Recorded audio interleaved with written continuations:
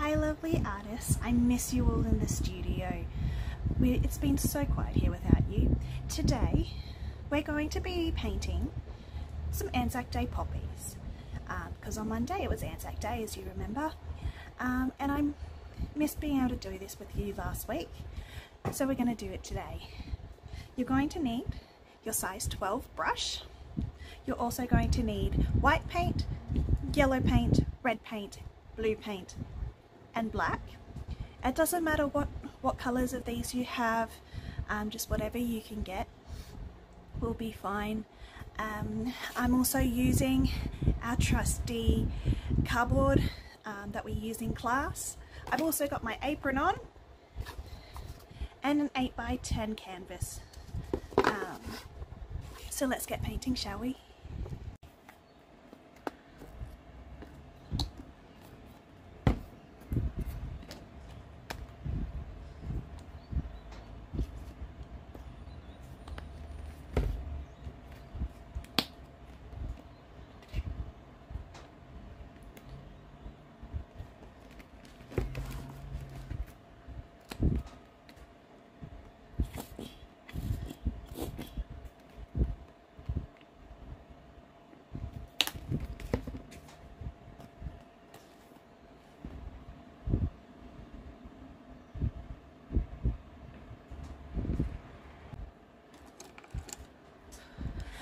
First of all, we're going to start drawing our poppy.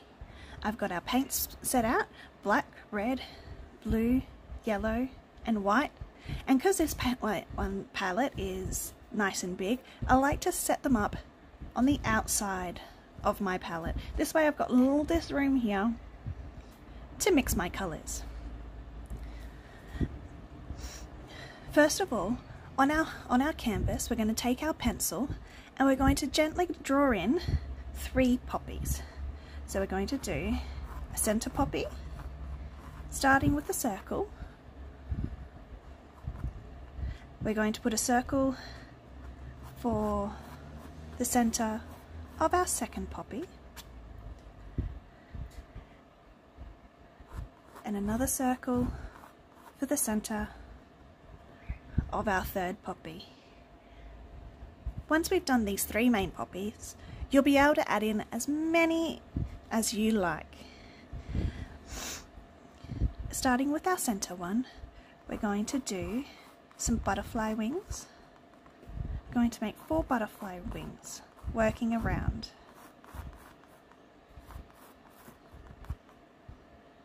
And again, the same 4 as we go to each of the poppies, making sure your petals are nice and overlapped. This is just our guide. You may want to overlap your flowers as well. Then we're going to pick up our size 12 brush again, and we're going to get some red paint on our brush and around, and we're going to wiggle our brush around to give it the look of petals.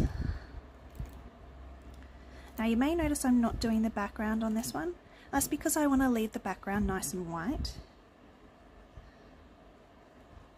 because I want the poppies to be the main focus of my piece. And don't worry if you make more petals than what you drew on, that's just our guide.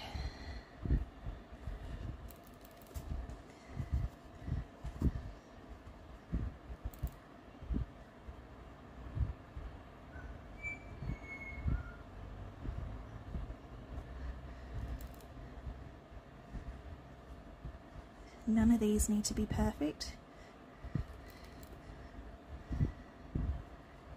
because our flowers in nature don't have solid edges either.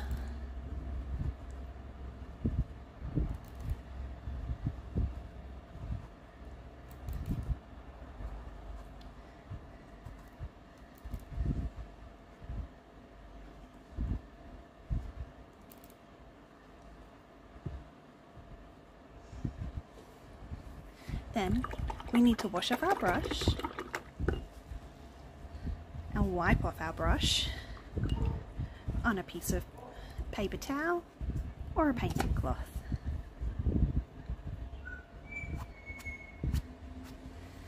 This is where it gets a bit tricky. So you know I like tricky stuff in class. We're going to get some red and a little tiny bit of black. Can you see that? And we're going to mix that into our red to make it a little bit darker. And we're going to put that in the center of our flowers. So this is the first layer in what will become a very pretty poppy. And again, just brush it on, just patting it into the middle there.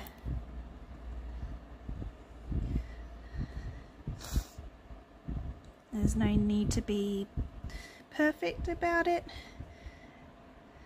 We just want it as our undercolor.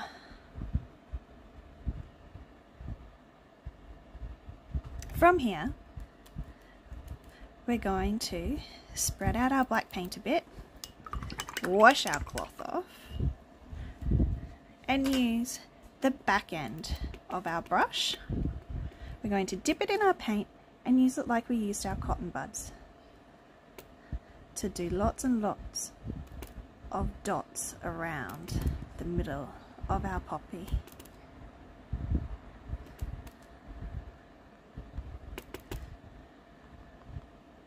And then filling in the center as well. So these dots will be all different sizes depending on how much paint is on the end of your brush.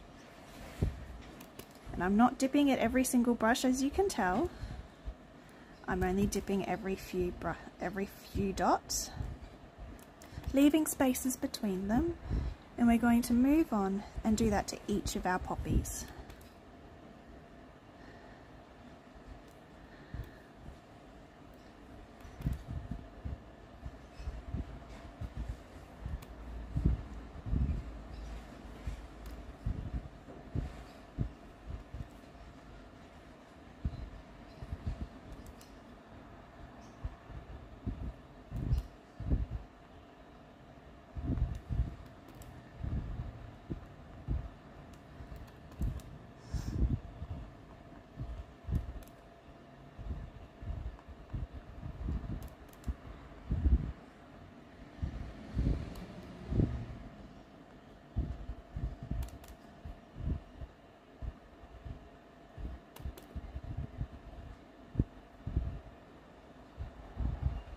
Now, without washing off the end of your brush, I'm now going to dip in to the yellow. And you'll notice that you've got kind of a mix of black and yellow, and I'm going to use that to go into the middles of those flowers again.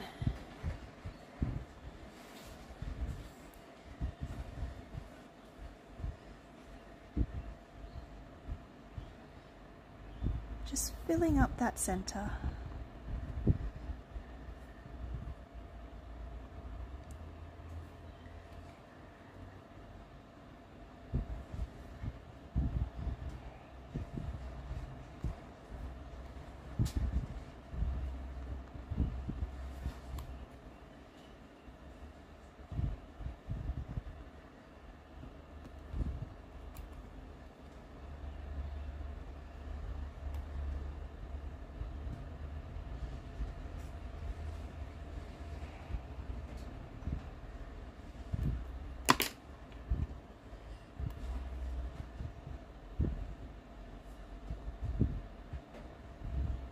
And again, going back with the black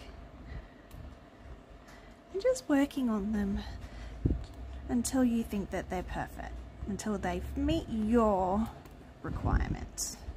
Again, these don't have to be perfect, it's whatever is perfect in your mind. These are your creations.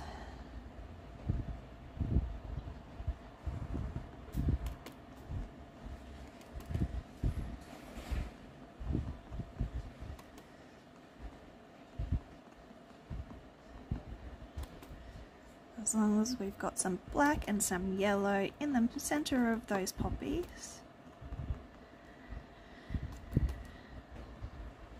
Then we're going to wipe off our brush just in a corner, so that, because it's going to get quite dirty, as you can see. We're going to take our brush back again, and we're going to this time mix some white with our red to create a lighter red, and we're going to put that around some of our petals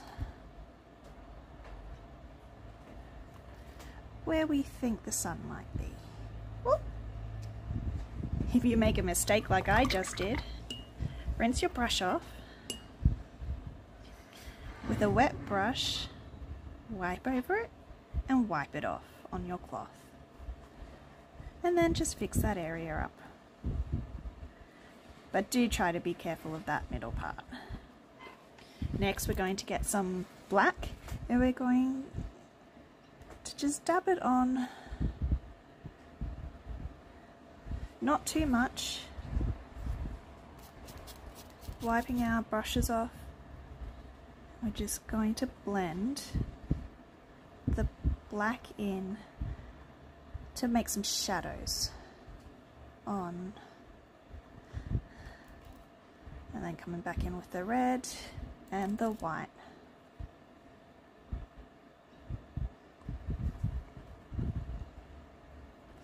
Now you probably need to leave this to dry if you've got lots of paint on it like I do in the middle, so that we can come back and add in our petal details.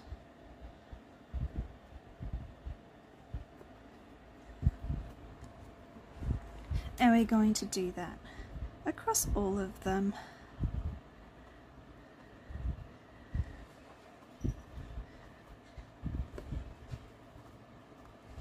So not too much, just a small amount, just to give those petals some depth.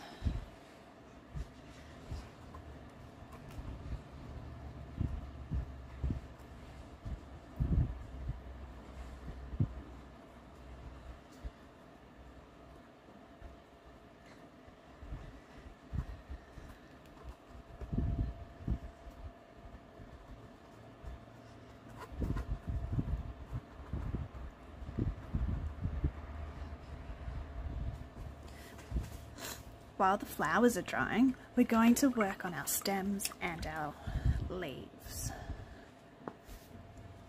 So we're going to make some green. So we're going to take some yellow and some green, about equal mix. We're going to mix those two together. And then using the so we've been using our paintbrush flat. We're now going to change it so that it's on its side like this, and we're going to do some stems coming from our poppies.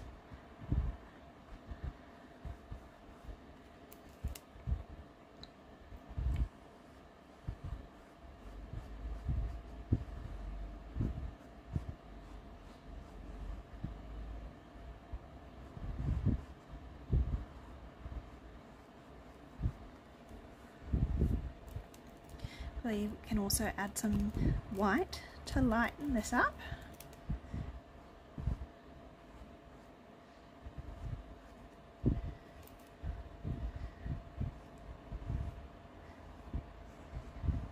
And do some leaves and such down the bottom. Adds a bit more yellow to create another yellow colour. You'll notice I'm doing all of this with the side of my brush.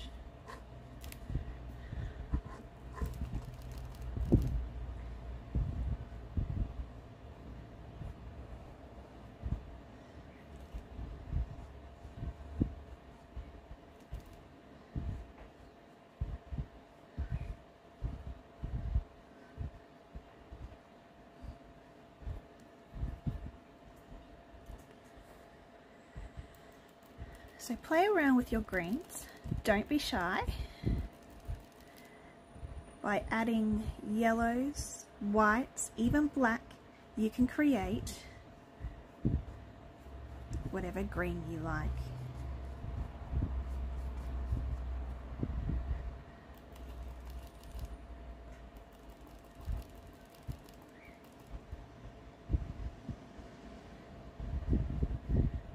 And don't forget to add in different heights of your leaves.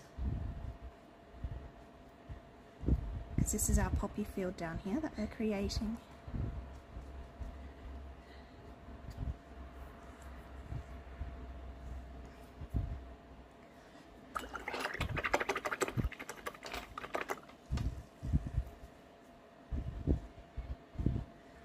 What we're going to do now is we're going to take our smaller brush.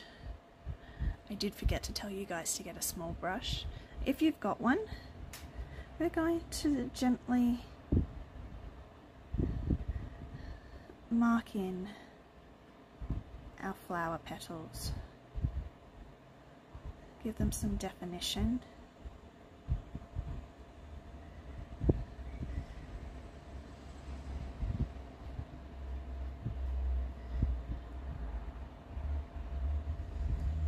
So that they don't just look like some red blobs on our page.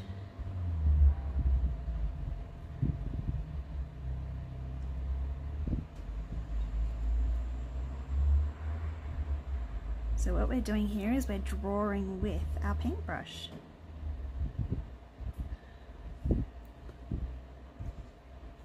And you'll notice I'm holding it quite to the top of my tip and I'm using it very, very loosely to get those nice loose lines.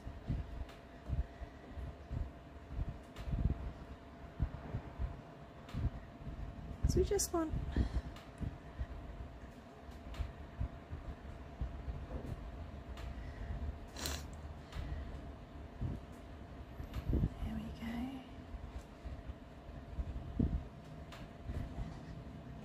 I'm just going to swirl my poppies around a bit, the center. Just bring them out into the flowers a bit more, make them a bit more organic, a bit messier, and this will also help to mix those colours up a bit, but not too much. We still want to be able to see that yellow. I just don't want those peaks of colour. And then using that, we're just going to draw in on the side of our stalks.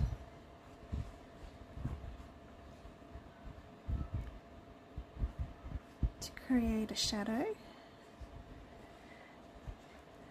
And then picking up some white, we're going to do some white on the other side so it looks like the sun. It's just giving them a bit of a hint of white, and we're going to do the same on the leaf, on the petals. Just going to make them look like they're just that little bit shiny.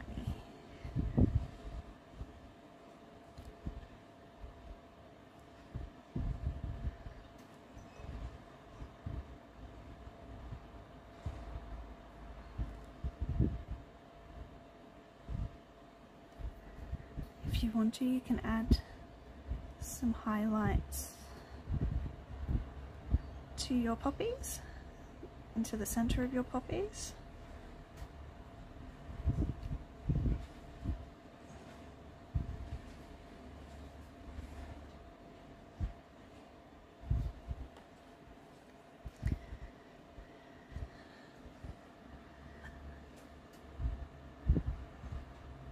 I'm just going to do some touch-ups with my red. I'm not real happy with the red on this one, so I'm just going to add in some more red. Doesn't matter if you do it a little bit thick because you guys are at home, so you don't have to take your painting anywhere. You just have to find a nice sunny spot for it to dry. Or if it's drying inside, find a flat shelf.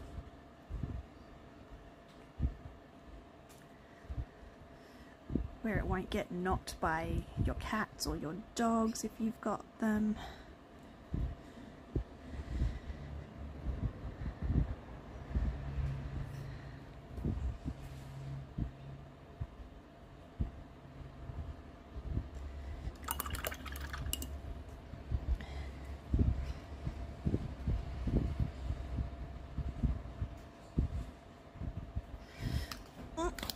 Need some more red.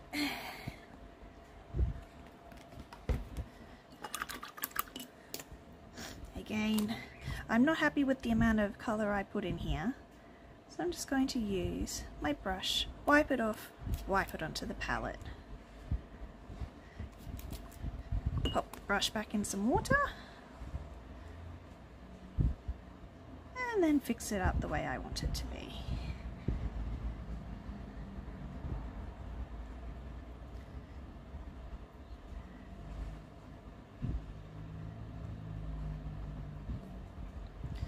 So under these ones, there probably needs to be a bit of black. Not too much, just to create a shadow.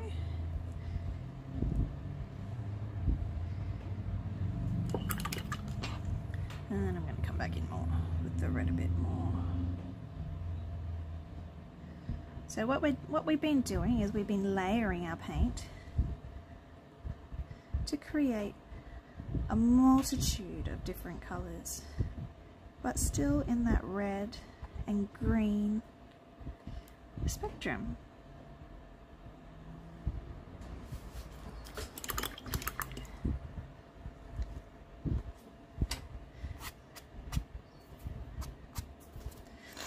And because this is Anzac Day, I'm going to write down the bottom, lest we forget.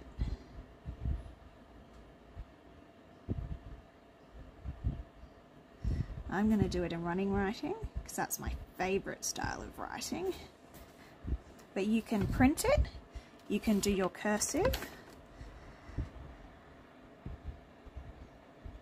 whichever you feel more comfortable doing.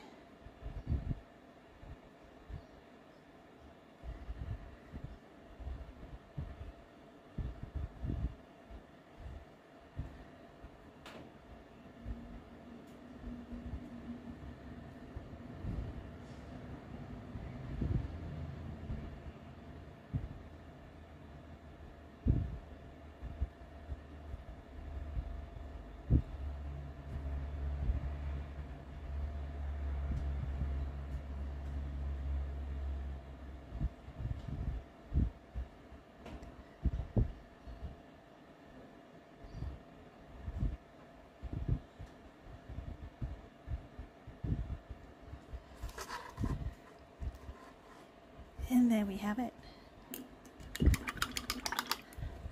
Our beautiful poppy picture that we can bring out at Anzac Day, Remembrance Day in November. And we've got something special we can put up to remember our family members who may have fought in the war, our grandfathers, great-grandfathers, great-grandmas even, who might have fought in any war that Australia has been in, or even our uncles and aunties that are fighting overseas at the moment.